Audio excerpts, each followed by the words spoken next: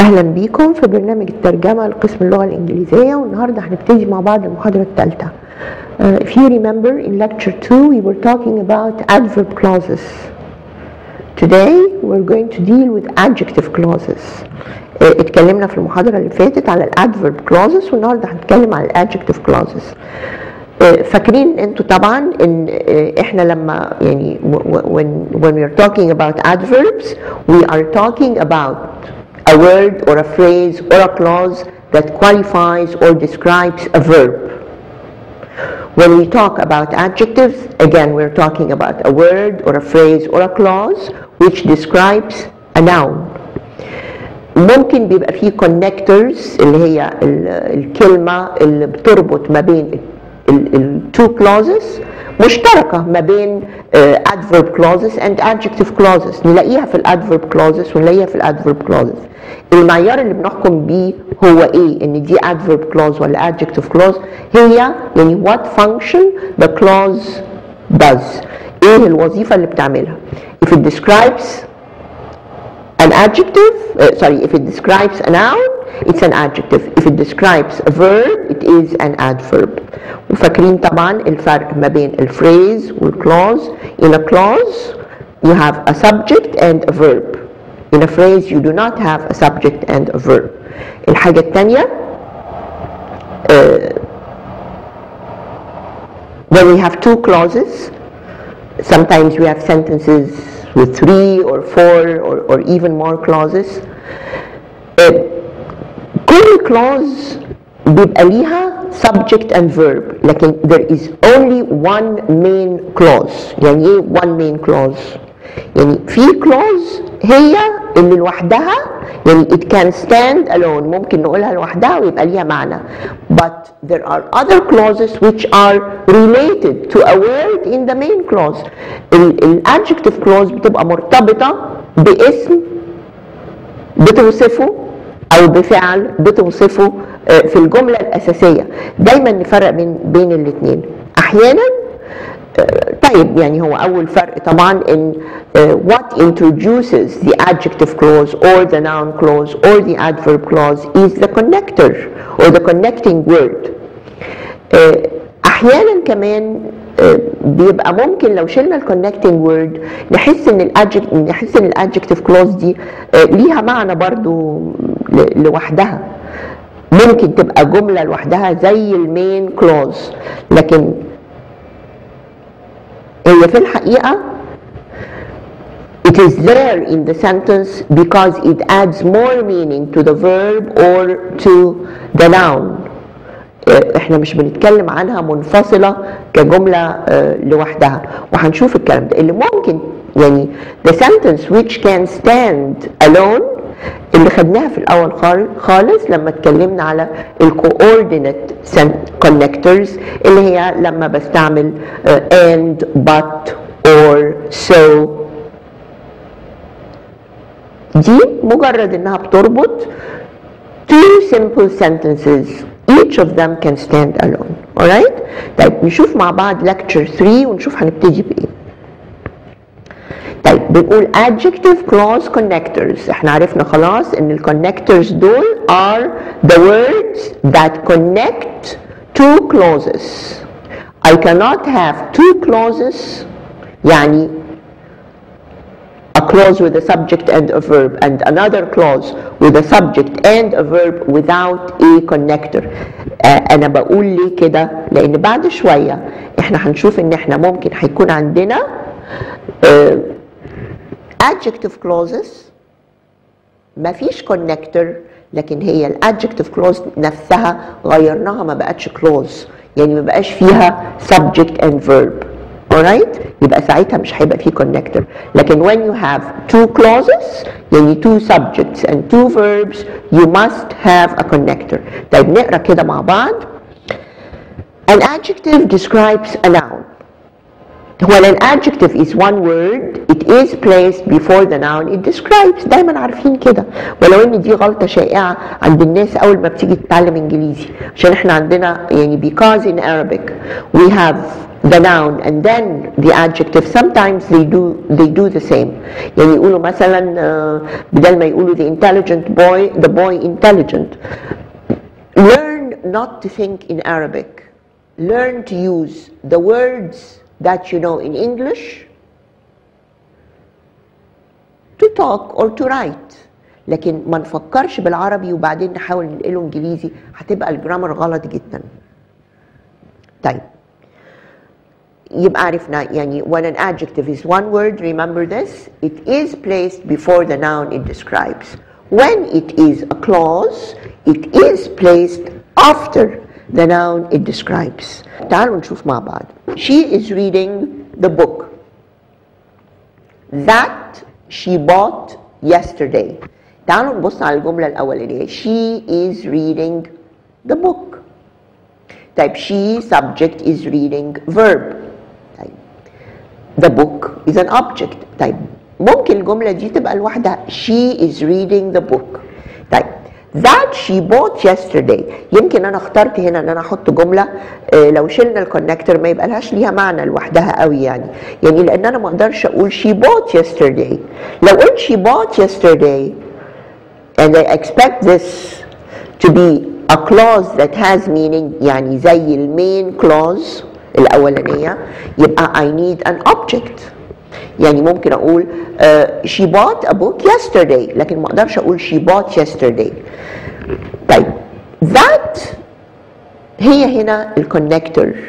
The connector that joins the adjective clause اللي هي that she bought yesterday بتوصلها بالجملة الأساسية the main clause. طيب the adjective clause comes right after the noun it describes. يعني هنا هي ال adjective clause دي بتوصف ايه؟ it describes the word book. The book that she bought yesterday. طيب that is a connector which is used to refer to objects and to human beings. طيب تعالوا نبص وطبعا يعني that she bought yesterday ادي عندي برضو because this is a clause I have she subject bought verb. طيب let's look at the next sentence. The book that she bought yesterday is a philosophy book. طيب أنا عندي أهو book وعندي is subject and verb وبرضو عندي she subject both verb يبقى أنا عندي two clauses. طيب وهنا عندي that she bought yesterday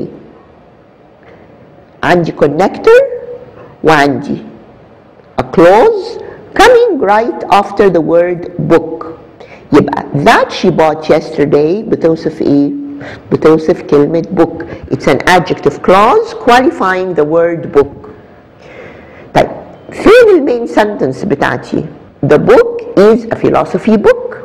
Alright؟ طيب ليه الادجكتيف كلوز ممكن تيجي بقى في اول الجمله؟ انتوا عارفين حكايه اول الجمله واخر الجمله ونص الجمله الكلام ده. طيب هي الادجكتيف كلوز بتيجي بعد الاسم اللي هي بتوصفه. فاللي حاصل هنا she is reading the book that she bought yesterday. The adjective clause is qualifying the word book which in the first sentence is an object. طبعا الobject بيجي في اخر الجمله. طيب لكن هنا the book that she bought yesterday the adjective clause هنا that she bought yesterday بتوصف كلمه book which is a subject in that sentence. بعد كده يعني كأن هقول ان الجزء ده the book and the clause it describes ده جزء في الجمله. الفعل بتاع السبجكت بتاع الجملة دي هو is. alright؟ طيب يعني كأن الجملة الأساسية هي إيه؟ The book is a philosophy book. وزي ما قلنا في الأول خالص يمكن في أول محاضرة إن there is a main part in the sentence. The main part in the sentence, what makes a sentence in English is the subject and the verb. الأجزاء الزيادة اللي ممكن أحذفها في الجملة دي ممكن تكون الادverbs، ممكن تكون الادجectives، things that add more meaning but are not main parts of the sentence. يعني دايما اخد بالي لما اكون بقرا جمله وفيها كلام كتير، اخد بالي فين الجزء الاساسي في الجمله عشان اقدر افهم كمان الكلام. لو الماده صعب عليا شويه، انا ممكن اكون بقرا يعني I can be reading a science book. I do not know the material that well. مادة العلوم يمكن أنا ما بفهمهاش، لكن اللي هيخليني أفهمها هو فهمي للعلاقات ما بين الكلمات وبعضها كلغة. alright؟ طيب in both، يعني ما أنا كان ممكن هنا في الجملة دي أقول she is reading the book وخلاص. لما أقول that she bought yesterday أنا بزود مجرد كلام، إضافة، صفة، يعني I'm adding more information to a word. طيب هنا برضو the book is a philosophy book. That she bought yesterday برضو through the adjective clause I'm just adding more information to the word book، لكن ممكن ما تبقاش موجودة. طيب in both sentences that is the connector that joins the two clauses، وعرفنا هما إيه. And the adjective clause describes book, which is an object in the first sentence and a subject in the second sentence. طيب تعالوا نبص للمثال ده اللي هو زي الحاجات، نوعية الحاجات اللي هتجيلنا في الامتحان. طيب the book bought was rather difficult. طيب دايما زي ما اتعلمنا ادور الجمله دي فيها ايه وناقصه ايه. طيب the book طبعا ده subject، بعد كده عندي blank، وبعدين عندي bought which is a verb and was which is another verb. طيب ما دام عندي two verbs يبقى انا I need two subjects. انا عندي هنا just one subject. ممكن اقول the book was rather difficult، يبقى الجزء اللي جاي في الوسط ده it needs a connector and it needs a subject for the verb bought. نبص بقى because طبعا was is a verb but we need a subject and a verb. Since since connects. طيب when you have four choices عادة بيبقى فيه اتنين بجزم من الأول إن هم غلط، وبيبقى الاختيار بعدين التفكير في حاجتين موجودين. طيب أنا هنا عندي because و since طبعا دول غلط لأنهم يعني these are adverb clause connectors. طيب لكن أنا عارفة إن أنا عايزة subject and verb، هنا عندي verb. طيب ممكن أقول the book was bought was rather difficult. طيب ما أنا عندي فعلين الاتنين يعني مش ممكن يشيروا لسبجكت واحد. alright؟ يبقى أنا عايزة هنا connector and subject علشان يبقى دي adjective clause connected to the word book. يبقى هقول the book which she bought was rather difficult. alright؟ طيب نقرا مع بعض. Notice that you have two clauses. The book was rather difficult دي الأولانية. The book was bought. طيب the second clause only has a verb اللي هو bought. It needs a subject and also a connector to join it to the other clause. D is the only choice that has a connector and a subject. It is the correct answer. طيب نشوف ايه الادجكتيف clause connectors في الشارت دي.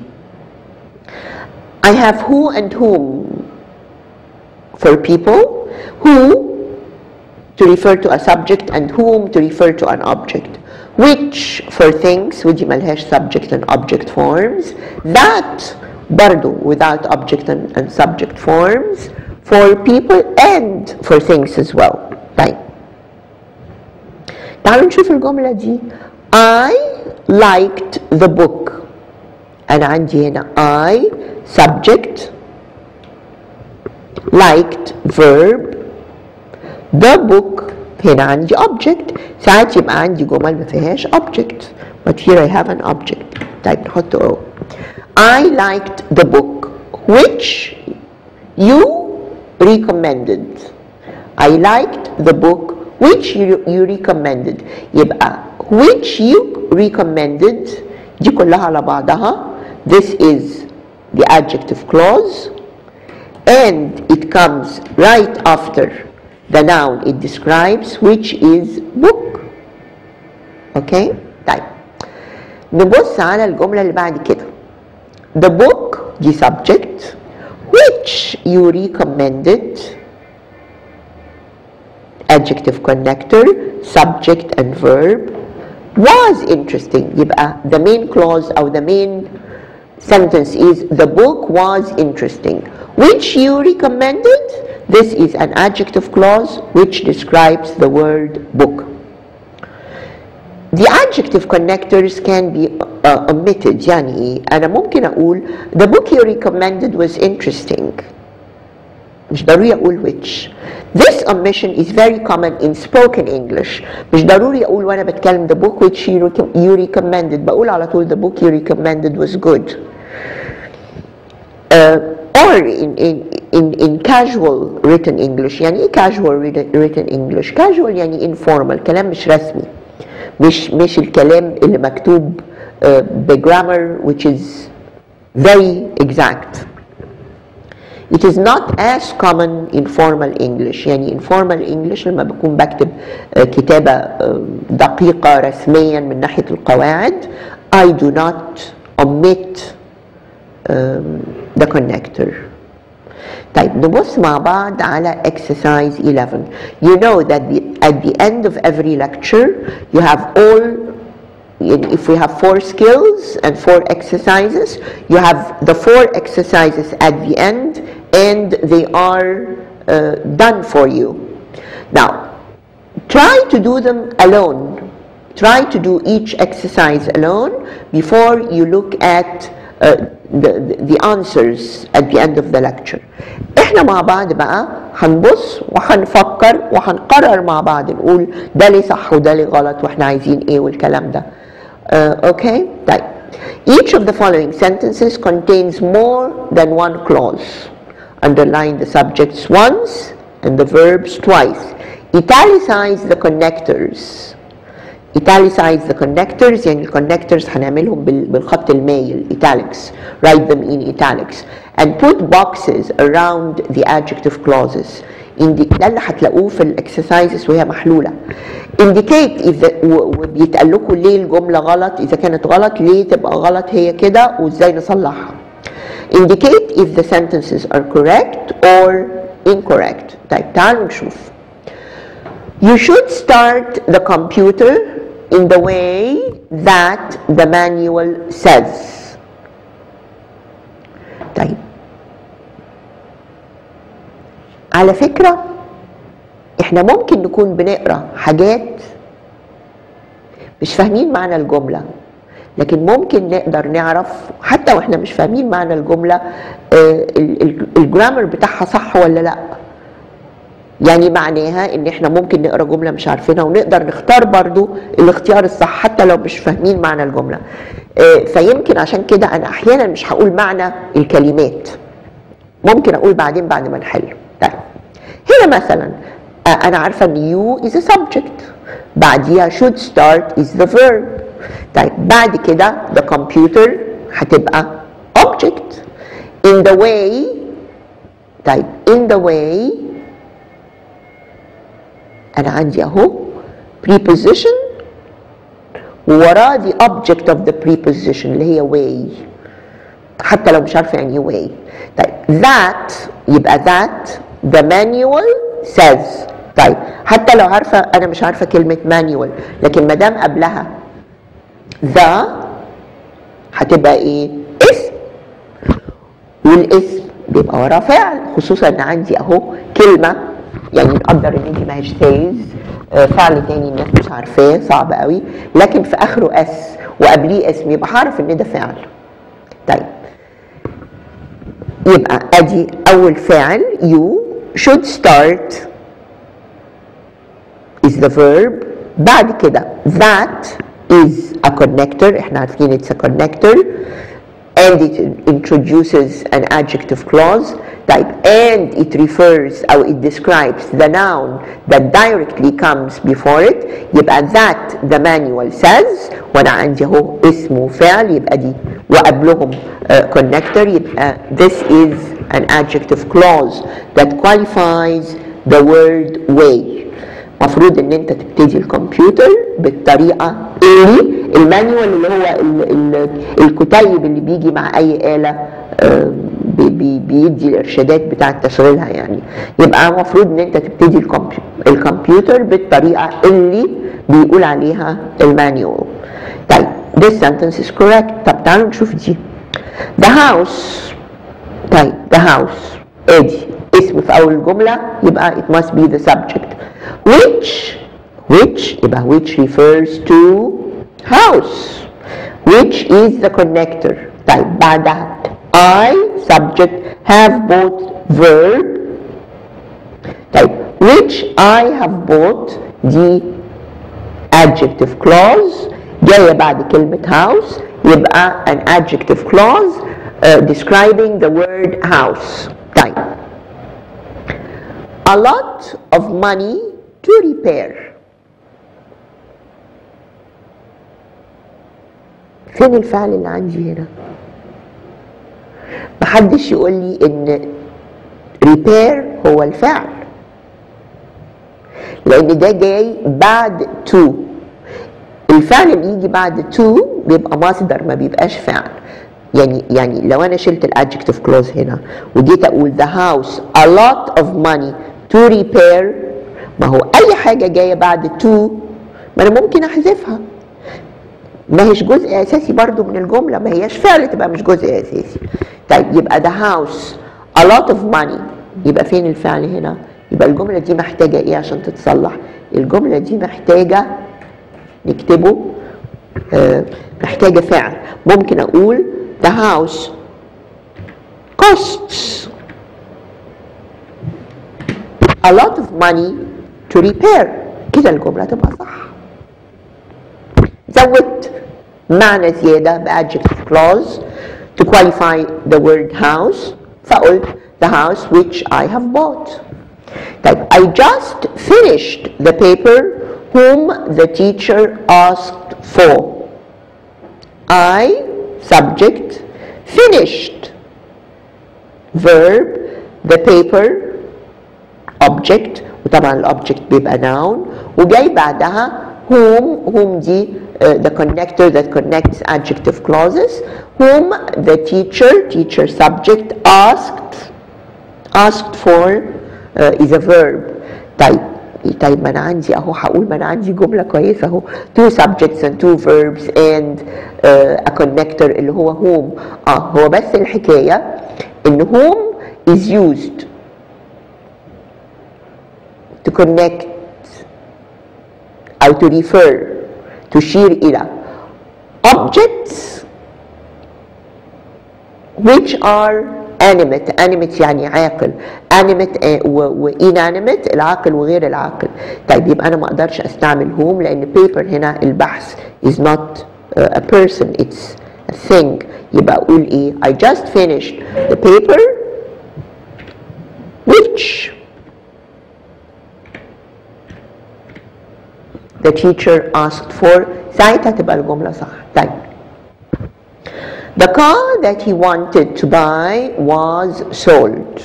طيب تعالوا نقول ايه نحذف نحاول نصغر الجملة زي ما اتفقنا ان احنا عشان نفهم الحاجة نحاول لو مش فاهمينها نحاول نصغرها. طيب the car طيب انا عندي subject اهو فين الفعل بتاعه was sold. the car was sold. طيب that he wanted to buy يبقى that is the connector. he subject wanted is the verb. to buy is an infinitive. انتوا عارفين ساعات اقول I want to go I want to eat I want to drink I want to buy. انا ممكن اقول بس the car that he wanted هو ده الفعل، لكن to buy ده مصدر جاي بعد الفعل ملوش لزوم، ممكن حتى احذفه. The car that he wanted was sold. يبقى that is the connector, he subject, wanted verb, that he wanted to buy كلها على بعضها كده is the adjective clause. طيب تعالوا نبص على خامس جملة. The film طيب ادي subject which كويس لأن which طبعا refers to things not to people. Which we watched in the cinema last night. اهو the film which we watched in the cinema last night. الفيلم اللي شفناه في السينما امبارح ماله؟ It was really good. طيب اهو هقول اهو the film subject it was really good. مش دي الجملة الأساسية، أنا هنا هنقول إن الجملة دي الكلاوز دي which we watched in the cinema last night دي الادجكتيف كلاوز. طيب يبقى فضلت الجملة الأساسية اللي عندي إيه؟ The film it was really good. في غلطة هنا إن the film I cannot choose the noun and the pronoun، كده هيبقى عندي two subjects. ما اقولش the film it was، اقول the film was. it دي استعملها لو انا قبل في جمله مثلا صرحت بالكلام اللي انا بتكلم عنه وبعد كده بقول جمله تانية فممكن استعمل الضمير، لكن ما استعملش الاسم والضمير في نفس الجمله. يبقى this is a repeated subject which makes the sentence wrong. كده بقت صح. طيب they gave the job to the applicant whom you recommended.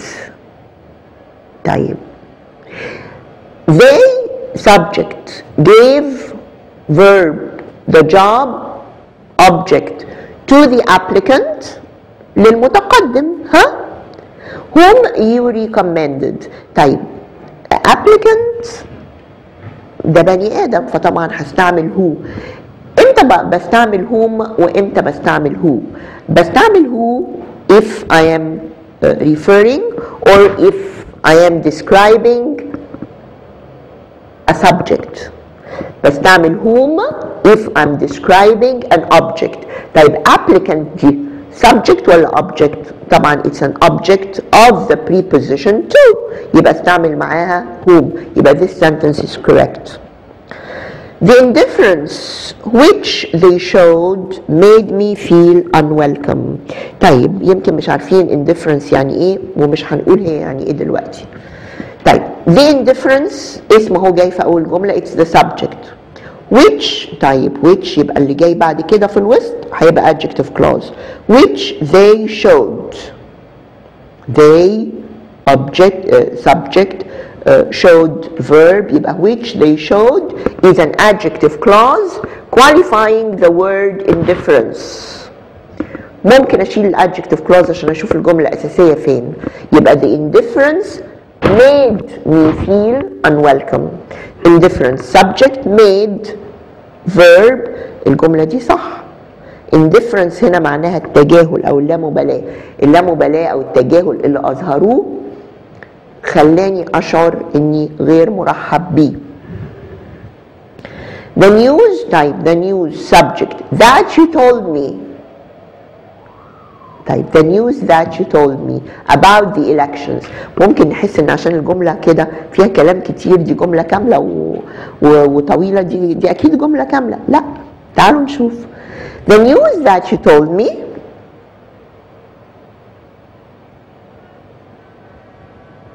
the news subject that connector you subject told verb me object.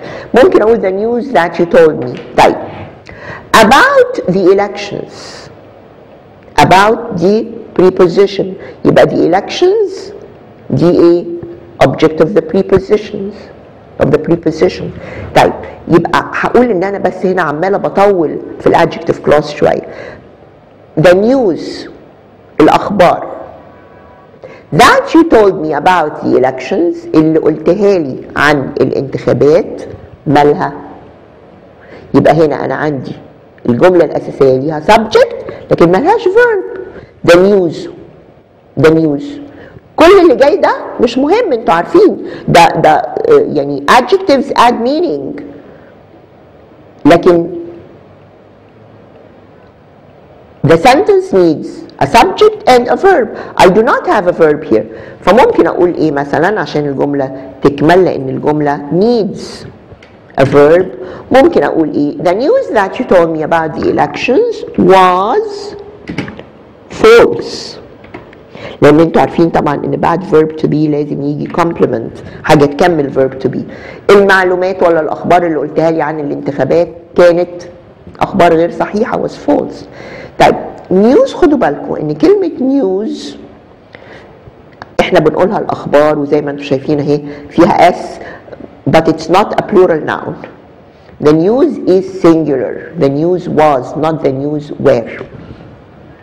طيب let's look at number 9. The team with which we're competing were very aggressive. طيب the team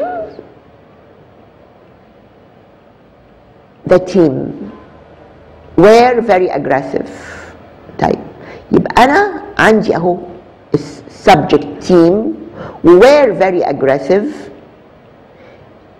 دي الفيرب بتاعها. the team were very aggressive. ممكن ما بقاش عارفه يعني ايه كلمه team، او يبقى انا عارفه كلمه team لكن ممكن يجيني كلمه تانية ما مش عارفه معناها، لكن هلاقي ان ما فيهاش اس، وهلاقي ان الفعل اللي بيستعمل is a plural verb، فهعرف ان the team دي is a word that could be singular and plural، زي كلمة family كده. ممكن اقول the family was لو انا بتكلم عن العيلة كعيلة من ضمن العيلات، لكن لو انا بتكلم على العيلة كأفراد ممكن اقول were. the team is the same thing. the team الفريق، أنا هنا مش بتكلم على الفريق، أنا بتكلم على أفراد الفريق، فبقول they were very aggressive. ممكن أكون بتكلم على the team كفريق، بس كفريق كورة مثلا من ضمن الفرق التانية ممكن أقول the team was، لكن هنا I'm talking about the members فهقول the team were very aggressive. طيب تعالوا بقى نشوف الجملة اللي المفروض إنها ال adjective clause. the team with which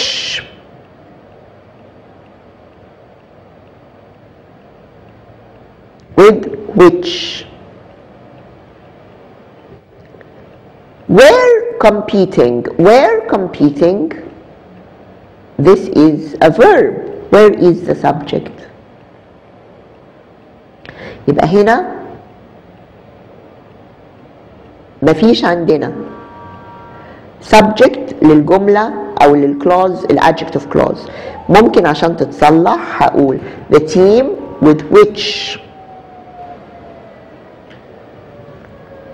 we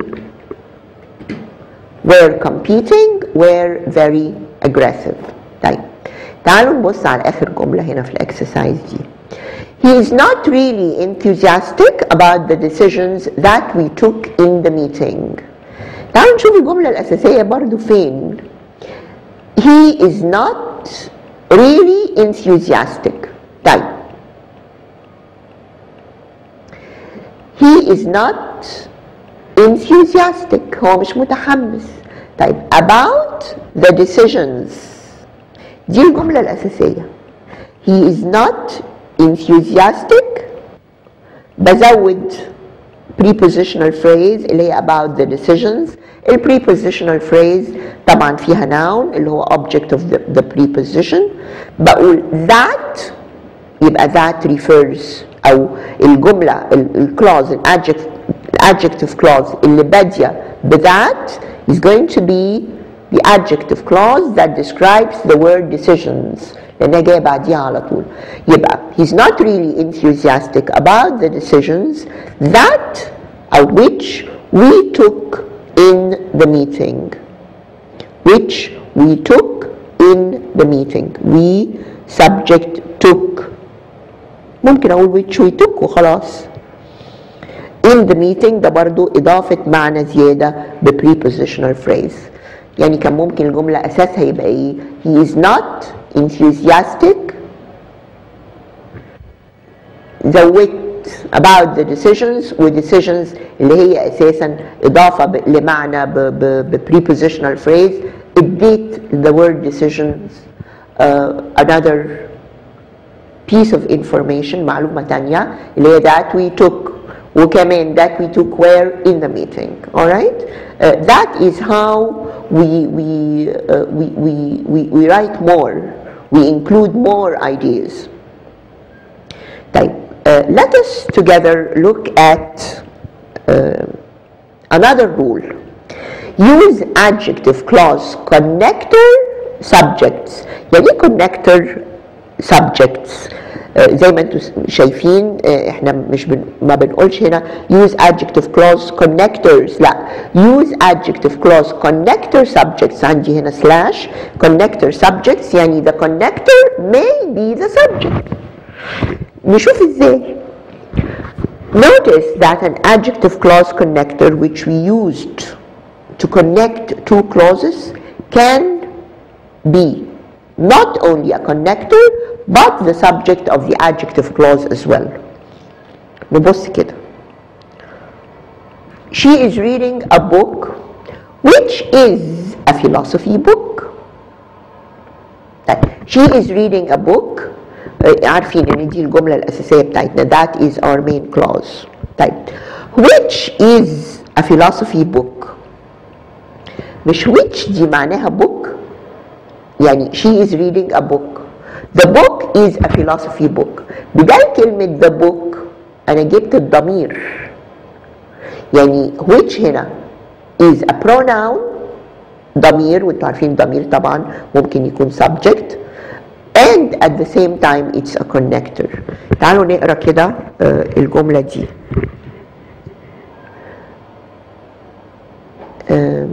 معلش دي هنا number 1 not number 2. طيب دي number 1 اوكي معلش معرفتش اعملها never mind.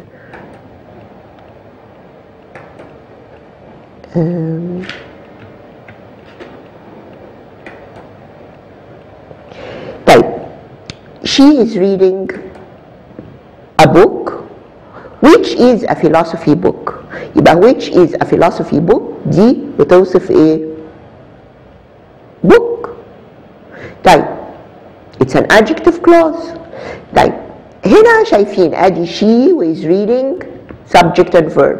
هنا بقى which is not only the connector لكن هي هنا is also the subject in the adjective clause لان هي معناها ايه؟ the book is a philosophy book. هي ضمير.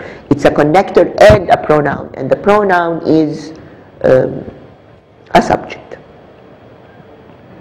The book which is really difficult is a philosophy book. برضو the book which is really difficult. طيب عندي الجملة الأساسية هنا بقت إيه؟ The book is a philosophy book. لكن which is really difficult is the adjective clause جاي بعد كلمة book على طول. طيب is the verb and which is the connector and the subject as well. لأني كان ممكن أقول the book is really difficult. كان ممكن يبقى عندي جملتين. The book is a philosophy book وبعدين the book is really difficult. فعشان أعمل the book is really difficult أعملها adjective clause شلت the book وحطيت الضمير بتاعه اللي هو which وبقت في نفس الوقت ضمير وكونكتور واتعملت الجملة بالشكل ده. طيب in both examples which is the subject of the verb is in the adjective clause. At the same time it is the connector that connects the two clauses. الكلام اللي لسه قايلينه. طيب تعالوا نشوف مع بعض المثال اللي زي الامتحان. طيب is on the shelf has 10 chapters. ده أنا هنا عندي إيه؟ is وhas يعني عندي two verbs وما عنديش subjects. طيب لما يبقى عندي two verbs I need two subjects يعني أنا عندي two clauses. The two clauses should be connected with a connector. يعني أنا عايزة هنا إيه؟ This sentence needs two subjects and a connector. The book is on the shelf has طيب لا يا إما أقول the book is on the shelf يا إما أقول the book has 10 chapters لكن ما ينفعش the book. طيب the book which is on the shelf has 10 chapters. Because the book is on the shelf has لا ممكن أقول because the book is on the shelf ويبقى في comma انتوا فاكرين adverb clauses و I need another subject. In the book is on the shelf طبعا غلط دي خالص. طيب أبص بقى هنا عندي إيه؟ إحنا قلنا I need two subjects لأن I have two verbs and I need a connector. طيب عندي the book which وعارفين إن which is a connector and it can be a subject as well. يبقى the book has 10 chapters. The book is on the shelf. يبقى بقت the book which is on the shelf has 10 chapters. الكتاب انا يعني هقولها لكم بالعربي عشان تعرفوا يعني الادجكتيف كلوز ممكن بتيجي ازاي. الكتاب اللي على الرف فيه 10 فصول. اللي على الرف دي ليها دعوه بالكتاب. حتى يعني القواعد شيء منطقي جدا وهو متشابه على فكره من ناحيه المنطق والافكار في كل اللغات. يعني لما اقول الكتاب اللي على الرف، طيب هي الكتاب اللي على الرف دي ليها معنى؟ لا. الكتاب اللي على الرف يعني انا برضو اتكلمت عن حاجه ووصفتها لكن ما قلتش الخبر بتاعها ماله؟ ما كملش المعنى. الكتاب اللي على الرف فيه 10 فصول. طيب we have two clauses in this sentence because we have two verbs is and has. Shelf is not a subject. On the shelf دي طبعا مش subject انتوا عارفين this is an object of the preposition on. We need two subjects. Only B has two subjects اللي هي the book which is برضو subject to connector. It is the correct answer. All right. The following chart lists the connector subjects in adjective clauses.